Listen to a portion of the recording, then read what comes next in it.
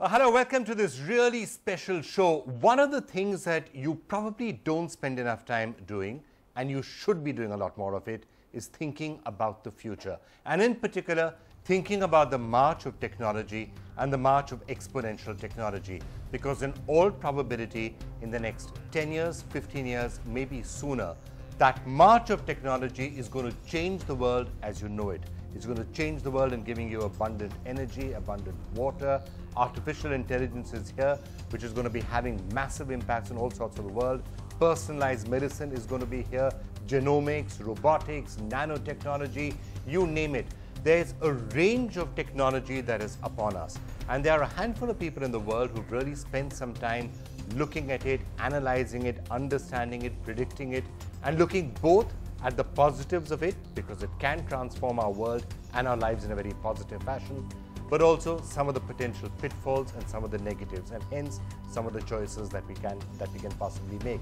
And it's a privilege to have joining us one of the people who's really been leading that entire charge, Vivek Wadhwa, the author of The Driver and the Driverless Car and a number of other projects. One of the best known people in looking at the future and in seeing which way that's going. So Vivek, thank you so much for being here, and it's great to have you here in India.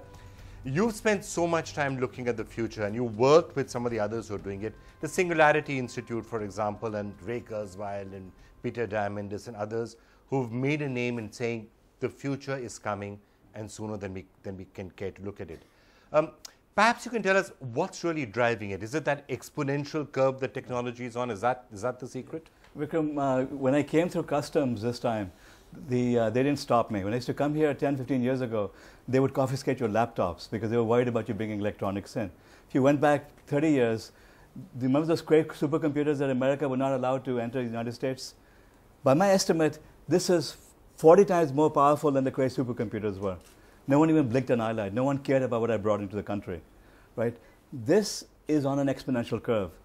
What happens is that computing technology has been doubling in its capabilities almost every 18 months for the past 100 years. So at the rate at which this is progressing, within 6 years from now, this will have the same computing power that a human brain does. Within 8 years from now, it will have the same computing power as 2 human beings, and so on. So this is making everything possible. This is making it possible to solve the grand challenges of humanity and to disrupt societies. Yeah. One of the things that I saw in your book about matching the human brain. Now, that's obviously in processing power or in terms of megaflops or petaflops or whatever it's going to be by that time. But the human brain still has got that complexity of massive parallel computing, which no device can do. But it also runs on 20 watts of electricity, which no device has yet been able to do. So will it be able to replicate what the human brain can do to that extent? Well, massively parallel computing. You know what our children are using in their games? There's a graphic processing unit by NVIDIA. It's a massively parallel computer. What's being used now in refrigerators are the equivalent of supercomputers from a few years ago. So the answer is yes, you'll be able to do it. And who says you have to have something the size of a human brain? Why can't you have a computer the size of this room, which can now control whatever you needed to control? So we have limits because we have to be mobile. Those computers can be connected to the internet and be anywhere and they be any size. So the answer is yes, all of this stuff is happening. Okay, let's just take a look at some of the stuff that is happening and get you to talk about it, and then a little later come to the ethics and the possible pitfalls around some of it, which is loss of jobs, loss of autonomy, lots of all sorts of things. And of course, I'm not even going into the existentialist threat of a super intelligent AI system coming and wiping out mankind, which worries Stephen Hawking and others. Maybe we can touch it in the end. Let's come to the good news first. You've written, and it's increasingly seeming possible, that some of the biggest challenges that we as a species and as a planet face today are actually going to be solved in 15 years. And we look back at a time and saying, were we really worried about it? Exactly. Take water, for example. A lot of people in this country and elsewhere are saying 10 to 15 years from now, we're going to have water wars. Take energy. We have a feeling that energy is going to be a problem. You seem to be saying that with technology, neither will you have water shortages, nor will you have energy. You will have almost unlimited, virtually free energy and water. You know, if you look at a map of India, you see it's surrounded by water. There's so much water that India could possibly not consume it. The trouble is that to turn that water into drinkable water, usable water, you have to boil it. To boil it, you need energy. Energy is extremely expensive, but that's changing. The cost of solar has dropped 99% since 1976, and at the rate at which solar is advancing, within about 14 years, it'll be almost free. You know, again, going back in time, when I used to come to India, you used to have those old phones. You have to book STD calls to dial abroad. It would cost hundreds of rupees to make phone calls. Now it's free.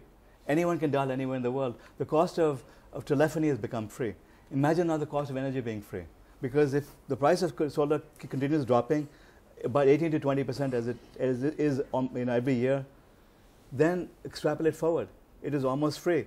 Solar panels will be small. They'll be efficient. We'll have battery storage, which is also very cheap. And each house will be able to be off-grid and have all the energy it wants. Imagine now having buildings in which you have plants being grown, being fed artificial light through LED bulbs. LED technology is also advanced exponentially. You know, people are now putting them in their houses, but move forward 5 years. It'll get cheaper, energy will become cheaper, it's optimized for plant growth. You'll be able to grow, have the equivalent of farms within small buildings and feed an entire neighborhood locally, with the price of energy dropping in these LED advances. So this is almost like a utopian future, but it is possible because 3 or 4 technologies are all progressing at an exponential rate. So along with solar, and are you sure it is going to be solar that is going to solve the problem and not fusion and stuff like that? And secondly, the battery part, which you briefly mentioned. Today, people are saying great, solar is great, but you can only have it in the day when the sun is shining. Right. What are you going to do when it's the monsoons or at night? Fusion, I don't know if it's going to work or not, but nuclear energy and wind, they make sense. However, you need a reliable grid for that. Here, you don't have a reliable grid. I mean, you can be almost anywhere in Delhi, you have power outages.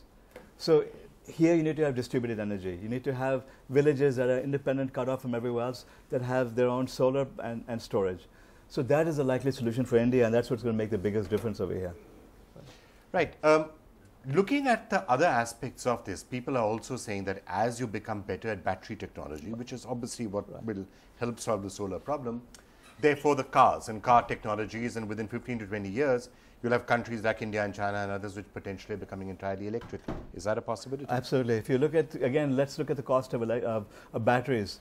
Go back 4 or 5 years, we were talking about $500 a kilowatt hour.